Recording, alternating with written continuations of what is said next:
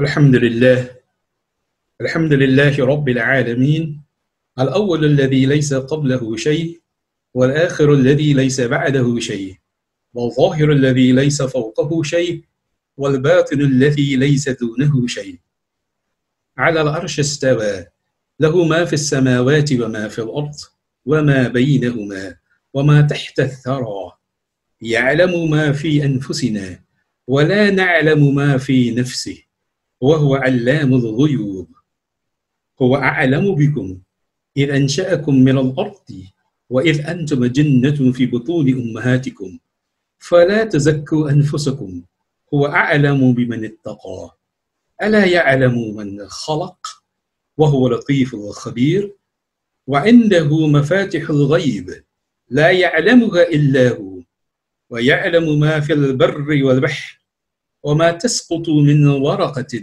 إلا يعلمها ولا حبة في ظلمات الأرض ولا رطب ولا يابس إلا في كتاب مبين وأصلي وأسلم وأبارك على سيدنا ونبينا وحبيبنا وقرة أعيننا محمد بن عبد الله رسول الله صلى الله عليه وسلم وعلى آله وأصحابه وأزواجه وأحبابه ومن اهتدى بهديه واتبع سنته إلى يوم الدين وأشهد أن لا إله إلا الله ولي الصالحين فنعم المولى ونعم النصير وأشهد أن محمدًا عبده ورسوله وصفيه وخليله أرسله رحمة للعالمين فبلغ الرسالة وأدى الأمانة ونصح الأمة وكشف الله به الغمة وجزاه الله عنا وعن أمته خير ما جاز نبيا عن أمته ثم أما بعد والسلام عليكم ورحمة الله وبركاته. Welcome to the other and final episode of this series Al-Halal wal-Haram, the lawful and the unlawful. Today, inshallah, we will be looking at another principle on this huge topic of Al-Halal wal-Haram, the lawful and the prohibited.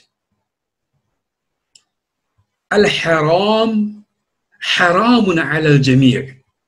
When something is made haram by Allah subhanahu wa ta'ala, its prohibition is for everyone. It does not distinguish between the rich and the poor. It does not distinguish between the aristocrat and the beggar. Al-haram, haramun ala al-jami'.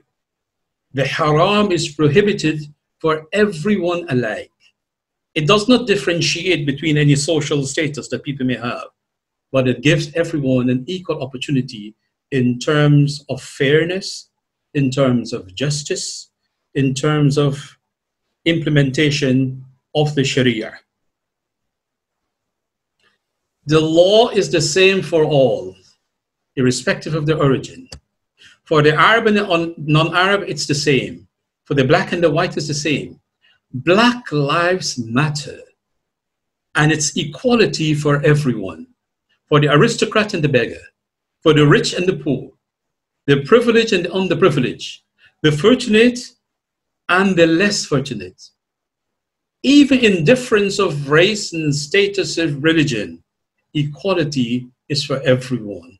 Not because you have a link or connection with someone, it's going to save you and meaning that you are above the law.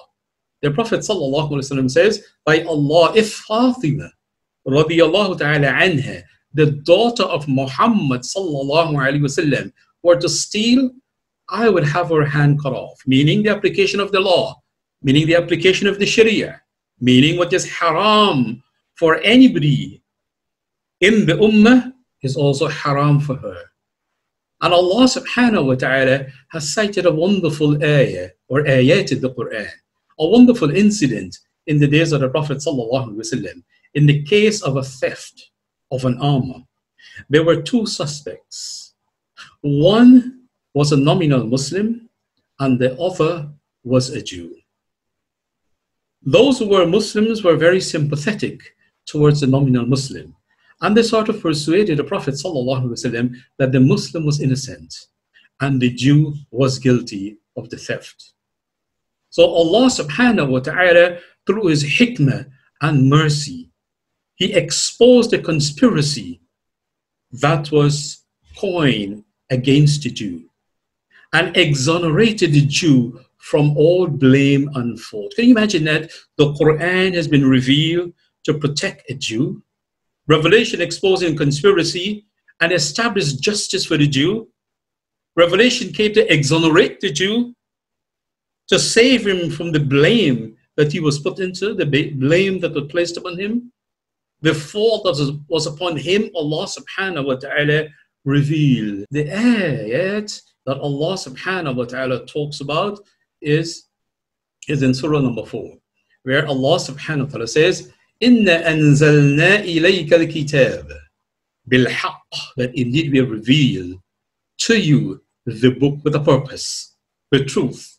إِنَّا أَنزَلْنَا إِلَيْكَ الْكِتَابَ بِالْحَقِّ لِتَحْكُمَ بَيْنَ النَّاسِ بِمَا أَرَاكَ اللَّهُ, so that you may judge, you may make judgment between or amongst mankind, بِمَا أَرَاكَ اللَّهُ, with what Allah subhanahu wa ta'ala has shown you. Meaning you need to explain to them the Sharia and judge according to the Sharia, and to make judgment with fairness and justice. وَلَا تَكُنْ لِلْخَائِنِينَ خَصِيمًا, and do not be an advocate for the deceitful. وَاسْتَغْفِرَ اللَّهِ إِنَّ اللَّهَ كَانَ غَفُورًا رَحِيمًا, that indeed Allah subhanahu wa ta'ala is forgiving and merciful. وَلَا تُجَادِلْ عَنِ الَّذِينَ يَخْتَانُونَ أَنفُسَهُم, and do not argue on behalf of those who deceive themselves. وَلَا تُجَادِلْ عَنِ الَّذِينَ يَخْتَانُونَ أَنفُسَهُم إِنَّ اللَّهَ لَا يُحِبُّ مَنْ كَانَ خَوَّانًا أَثِيمًا, that Allah subhanahu wa ta'ala does not love those who are habitually sinful and deceiving people. So Allah subhanahu wa ta'ala in this ayah is telling the Prophet sallallahu alaihi wasallam he needs to use the Sharia to judge amongst people, whether they are Muslims or non-Muslims, whether they are from the Ahlul Kitab, whether they are Jews or Christians, or whether they're even polytheists. وَلَا تَكُنْ لِلْخَائِنِينَ خَصِيمًا, and do not be an advocate that who could become very deceitful and deceptive. So Allah subhanahu wa ta'ala is reminding the Prophet sallallahu alaihi wasallam how he should execute his judgment and the things that he should consider. يستخفون من الناس ما لا يستخفون من الناس ولا يستخفون من الله, that they conceal their evil intentions and deeds from the people, but they cannot conceal it from Allah subhanahu wa ta'ala. ولا يستخفون من الله, because the stuff that was stolen, the armor, one of them actually took the stuff and put it in possession of the Jewish person, thinking that people would say that when it's found with him that he is the culprit and he is the guilty one. Well, then Allah subhanahu wa ta'ala, when he revealed these ayat in the Quran, is actually exposing the guilty ones, and he has exonerated the Jewish person. He has exonerated the Jew. He has saved the Jew from all the torment that was about to fall upon him. يَسْتَخْفُونَ مِنَ النَّاسِ وَلَا يَسْتَخْفُونَ مِنَ اللَّهِ وَهُوَ مَعَهُمْ إِذْ يُبَيِّتُونَ مَا لَا يَرْضَى مِنَ الْقَوْلِ, that they, during the night, they were actually scheming up all these things against this person. وَكَانَ اللَّهُ بِمَا يَعْمَلُونَ مُحِيطًا, that indeed Allah subhanahu wa ta'ala is encompassing with whatever they do. هَا أَنْتُمْ هَؤُلَاءِ جَادَلْتُمْ عَنْهُمْ فِي الْحَيَاةِ الدُّنْيَا فَمَنْ يُجَادِلُ اللَّهَ عَنْهُمْ يَوْمَ الْقِيَامَةِ. And this is beautiful in the Quran, that indeed here you are, those who argue on their behalf in this world, but who will argue for them on Yawm al-Qiyamah? فَمَنْ يُجَادِلُ اللَّهَ, who would argue with Allah on Yawm al-Qiyamah عنهم? فَمَنْ يُجَادِلُ اللَّهَ عنهم يوم القيامة أَمَّنْ يَكُونُ عَلَيْهِمْ وَكِيلًا, who would argue with Allah for them on the day of resurrection, or who will then be their representative? It's a wonderful ayah in the Quran that Allah subhanahu wa ta'ala talks about justice and justice for one and all, and justice for the black and the white, and justice for the Arab and non-Arab, and justice for the poor and the rich, and justice for the fortunate and the less fortunate, and justice for the aristocrat, and even to the beggar. Justice for all. Unlike there is a verse in the Bible, when we talk about interest, when we talk about the riba, and we talk about usury, it states very clearly in the Bible, in Deuteronomy chapter 23, verses 19 and 20, that do not charge a fellow Israelite interest, whether on money or food, or anything else that may earn interest, or you may charge a foreigner interest. Not allowed to charge your brother that believes or shares the same belief with you, but you're allowed to charge interest on any foreigner, but not a fellow Israelite, so that the Lord your God may bless you in everything you put on your hand in the land you're entering to possess. So Allah subhanahu wa ta'ala has instructed us differently, that whether a person is a Jew or a Christian or a Muslim or a non-Muslim or a polytheist or an atheist, there is justice for all, equality for all. Whatever is haram for one is haram for all. Whatever is good for one is good for all. Whatever is good for Muslims is also good for non-Muslims. And that's the way we look at it from a Sharia perspective. Allah subhanahu wa ta'ala makes it clear that even from the Ahlul Kitab, you will have people who are extremely good, that you can trust them with anything. From among the people of the scripture is he whom, if you entrust him with a great amount of money, meaning if you give him a qintar, a huge treasure, then he is likely to return it to you. But you also have from among them that if you give them a dinar, then you would have to be on them again and again, constantly standing over them, demanding it. So in every nation, in every religion, and in every race, you would find that you have some sort of inconsistency. You'll have some people who are good and some people that are bad, and some people that do not like us and some people that we don't like. And we have to get rid of that animosity and hatred within our heart. That's important for us to do as Muslims, because you need to think that we are all part of the creation of Allah subhanahu wa ta'ala. The next principle I want us to look at today is ad-darurat tubihu al-mahdhurat, which means necessities dictate exceptions, or necessity dictates exception. Ad-darurat tubihu al-mahdhurat, that necessities dictate exception, meaning that when you are in a very tight situation and you ask yourself, is there a way out of all of this? So why is it the situation is so tight, so difficult, it's testing, and we have no way out of it?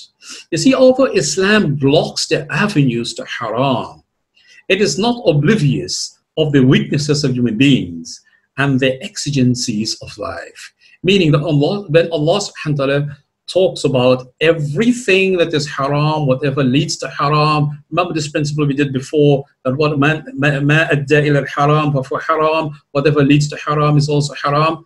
Islam blocks all of these avenues to haram, but still it is not oblivious, it's not forgetful of the weaknesses of human beings and the exigencies of life, meaning the urgency or urgent situation that you may have in life. Provision is made in dire circumstances and permits Muslims under compulsion because of necessity to eat the prohibited things, just to remove that need of necessity, just enough to remove the necessity. On this basis, scholars say necessity removes restriction, and that's what we talk about here. Ad-darurat tubihu al-mahdhurat, necessities dictate exceptions. Why necessity? Because of the reasons that I have just explained.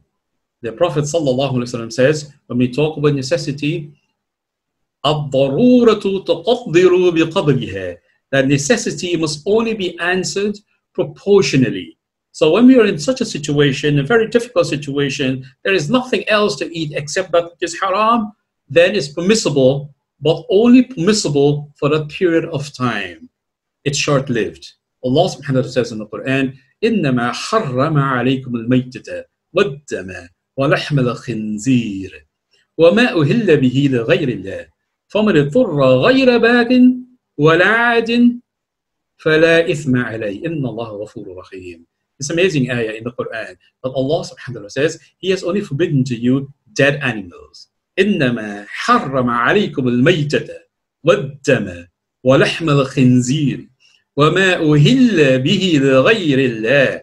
Prohibited to you are dead animals, blood, the flesh of swine, and that which has been dedicated to other than Allah subhanahu wa ta'ala. وَمَا أُهِلَّ بِهِ لِغَيْرِ اللَّهِ فَمَنِ اضْطُرَّ غَيْرَ بَاغٍ. So whosoever is forced, فَمَنِ اضْطُرَّ غَيْرَ بَاغٍ. Someone is being forced now, not by desire. غَيْرَ بَاغٍ وَلَا عَادٍ. It is not his desire. He doesn't desire to have it. He doesn't want it. There is not a craving for it. وَلَا عَادٍ. Neither he has the intention to transgress the laws of Allah subhanahu wa ta'ala. فَلَا إِثْمَ عَلَيْهِ. There is no sin upon him. Meaning that in that situation, in that tight situation, in that stressful situation, he is allowed to eat it. So he can eat lahm al-khinzir. He can eat the meat of pig.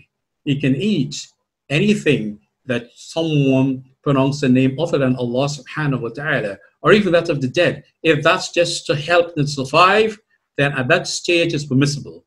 فَلَا إِثْمَ عَلَيْهِ. There is no sin upon him. Indeed, Allah subhanahu wa ta'ala is forgiving and He is merciful. Because Allah subhanahu wa ta'ala wants ease for us. يُرِيدُ اللَّهُ أَنْ يَخَفِّفَ عَنْكُمْ. But Allah subhanahu wa ta'ala wants to lighten for you your difficulties. وَخُلِقَ الْإِنسَانُ ضَعِيفًا. And indeed, man was created weak. Those are two very important principles in understanding Sharia. The last one I want to deal with is what is called اتقاء الشبهات, meaning to avoid doubtful matters. اتقاء الشبهات خشية الوقوع في الحرام, for fear of falling into what is haram. Similar to blocking all avenues that lead to haram, mainly because of confusion and doubtful texts. Then we don't know how to apply the laws, so we are in a state of doubt. اتقاء الشبهات, the doubts arise because we are not sure of the text. We are not sure of the authenticity of the text. We are not sure of the evidence. Although Allah subhanahu wa ta'ala says in the Quran, وَقَدْ فَصَّلَ لَكُمْ مَا حَرَّمَ عَلَيْكُمْ, that Allah subhanahu wa ta'ala explained in detail to you what He has forgiven, or what He has made prohibited to all of us. So it's important for us to understand that. It's important for us to understand that Allah subhanahu wa ta'ala has made the haram very clear. But the shubuhat, اتقاء الشبهات, to stay away from the things that are doubtful, there is a hadith of the Prophet sallallahu alaihi wasallam that talks about that the halal is clear and the haram is clear. إن الحلال بين إن الحلال بين والحرام بين وبينهما مشتبهات. And between the haram and the halal, there are doubtful issues, there are doubtful matters. لا يعلمهن كثير من الناس. But most people do not know them. They do not know whether they are halal or haram. So one who avoids them in order to safeguard his religion and his honor, that person is safe. While if someone engages in a part of them, he may be doing something that is haram, and he didn't realize that what he's doing is haram. Like the one who grazes his animals near the hima. And the hima literally means the grounds reserved for animals belonging to the king, which are out of the grounds and bounds of other animals. However, other animals can somehow get into there sometimes, meaning they have exceeded the limits. It is thus quite likely that some of his animals would stray into it, or the animals might end up being in it. Truly, every king has a hima. Every king has got boundaries, has got a boundary, has got limitation, has got hudud. And the hima of Allah subhanahu wa ta'ala are all those things that are haram. The hima of Allah subhanahu wa ta'ala is what He has prohibited. And this is important for us to understand, because these are some of the things that we need to stay away from when we are confused about the textual context, and when we are confused about the nas, we are confused about evidence, and we are confused about any other things. May Allah subhanahu wa ta'ala keep us away from confusion and give us knowledge and give us understanding and give us more insight into the Quran and the ahadith of the Prophet sallallahu alaihi wasallam, so we can understand some of these principles, and we can understand what Allah subhanahu wa ta'ala is saying to us, and we can understand the ahadith of the Prophet sallallahu alaihi wasallam in its right perspective, so that we can stay away from those things that are haram and being involved in those things that are halal, and even to stay away from the things that are shubuhat, the things that are doubtful. May Allah subhanahu wa ta'ala make it easy for us and give us that understanding, so that we can become closer to Him with good deeds and righteous works. أقول قولي هذا وأستغفر الله لي ولكم أجمعين.